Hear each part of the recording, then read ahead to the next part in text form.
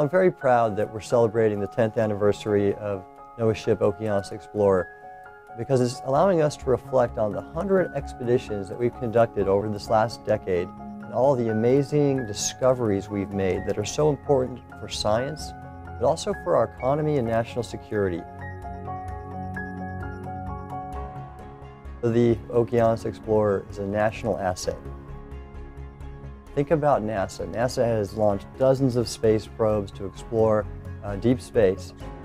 We've mapped the surface of Mars and the Moon to a higher resolution than we've mapped our own seafloor.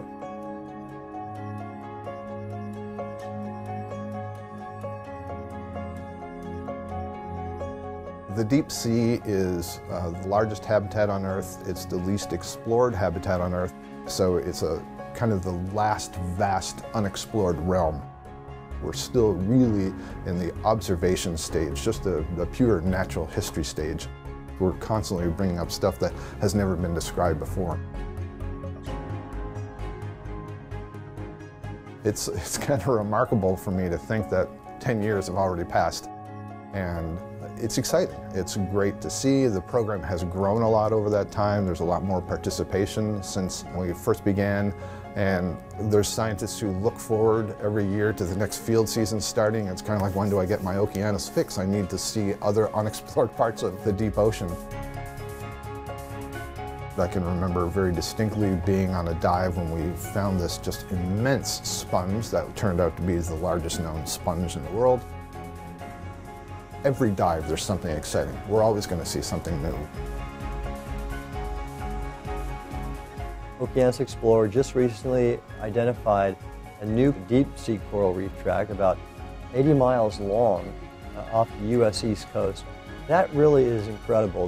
That is like finding an Amazon rainforest and all of its biodiversity in the middle of the California desert. We have elevated the importance of this program to the White House, and they are really keen on seeing us duplicate or actually even amplify the returns on investment we've made.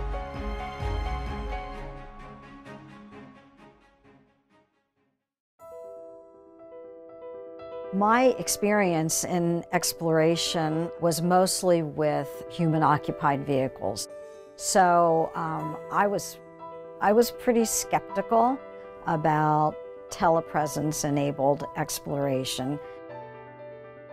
So the opportunity that I had being out on the Okeanos Explorer for the Mariana Trench expedition was really eye-opening for me. Not only was I participating in the dive with the other science lead, but with scientists calling in from all over the world, literally all over the world. So it was like really, it was very, very cool. And so really to take advantage of that, you know, the excitement and participation in the discovery. So you don't have to have a sponge biologist, a fish biologist, a crustacean biologist, you know, on the ship at one time, because that's not feasible. It makes it really so much easier for broader participation in these missions of discovery. The interest and the buy-in among the scientific community has just grown exponentially. A lot of folks have seen the value of the program through the delivery of real, tangible results and discoveries and have become excited about it and shared that with their colleagues. The fact that the program has not just remained for 10 years, but has really flourished is a testament to its inherent value to the scientific community. For about 3 years, I worked with the Okeanos Explorer mapping team, and I think as of today, they're very close to 2 million square kilometers of seafloor mapped. And that's just an incredible contribution. When we think about the work that the Okeanos Explorer has done in mapping the seafloor over the last 10 years, is added an immense amount of information to our understanding of the physiography of the seafloor and the different biological and physical processes that are going on there. As a marine geologist, there's been a number of discoveries that I have been excited about. The brine lakes,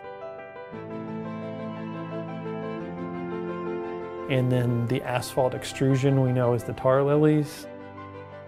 I think for myself personally, the discovery of the seafloor methane seeps off the east coast of the United States has been probably the thing that I've been most excited about, because it's really fundamentally altered my work.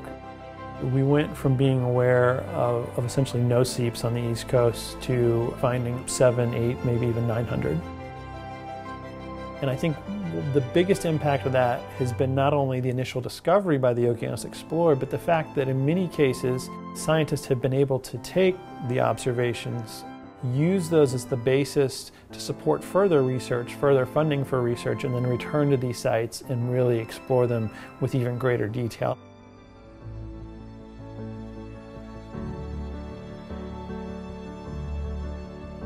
There are so many things that make the Okeanos program unique.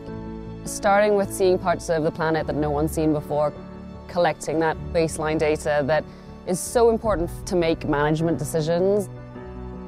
And the telepresence capability allows such an engagement that most other vessels don't have. It means that many more people get to be part of that exploration and that science. My first cruise with the Okeanos Explorer, when we were in the Marianas, we found this hydrothermal vent that still gives me goosebumps. 10 stories tall, before that moment, had never been imaged before, just gushing, black, super hot fluid. It just was incredible. I was watching that night, and all of a sudden there was this like black smoke, and it was like, oh my gosh, how cool is this? This is so exciting. The next day, I think the LA Times reported this, and right after that, there was a huge increase in the number of viewers. So, you know, these types of discoveries really open people's eyes up to, you know, what's living in the ocean. I mean, it's easy for us to go outside and look up and see the stars and, you know, envision what's happening in terms of space exploration. It's not so easy, especially if you don't live on the coast, to figure out what's going on underwater and why it's important. And I think having the telepresence enabled exploration has opened up the oceans to hundreds of thousands of people who hadn't experienced that before.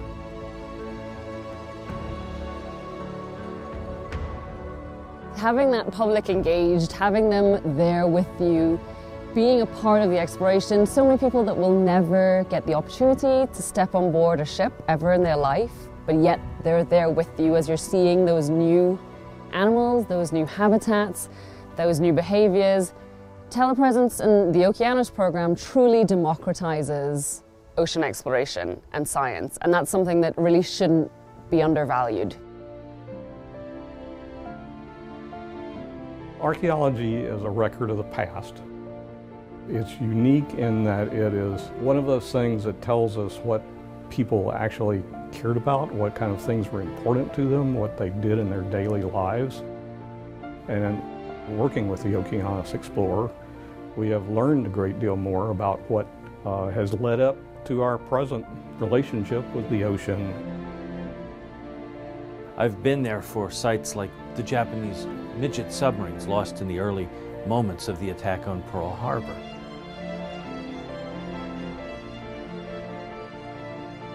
These ships, still loaded with artifacts, are time capsules that speak to the past. And so I think the power of Okeanos Explorer, out there, working, surveying, documenting, and sharing, is absolutely essential. This is science for everyone. Every time you go, every time you drop down into that water, you're going to find something new. And that's the exciting part. We've also taken some of the video files and have been able to develop 3D models.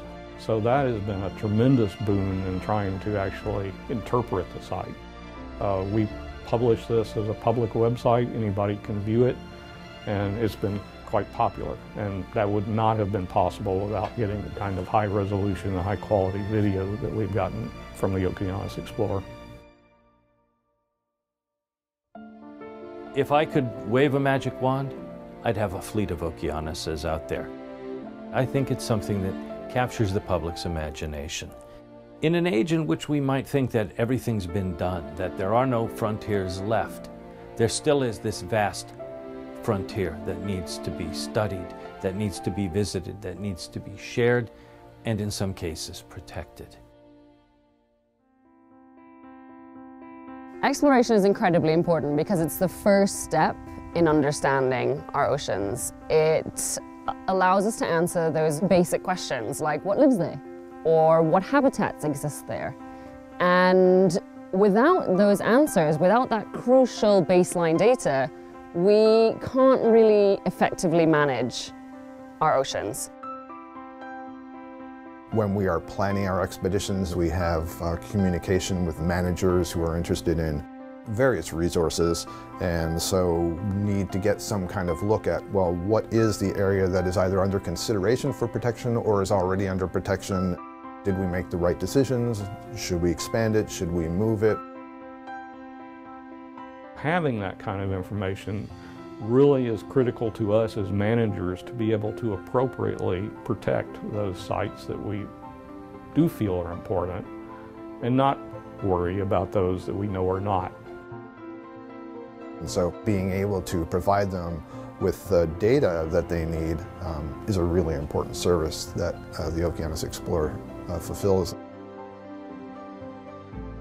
I think over the last 10 years, the Okeanos Explorer has sort of blazed a trail and served as a model for what federally funded, community-driven ocean exploration can be. And as I think about the next 10 years, I think there's so many exciting opportunities. Every day I come into the office and know that the Okeanos Explorer is diving in the ocean somewhere is a day when I expect my understanding of how the deep sea works may be challenged or changed, that the community's notions about processes of the deep sea or relationships may evolve that very day based on what the ship sees. So I think the value of exploration is that it allows us to push forward and have those moments where we go, wow, I really didn't expect that. Or that's something completely new and that doesn't make sense based on what we thought we knew.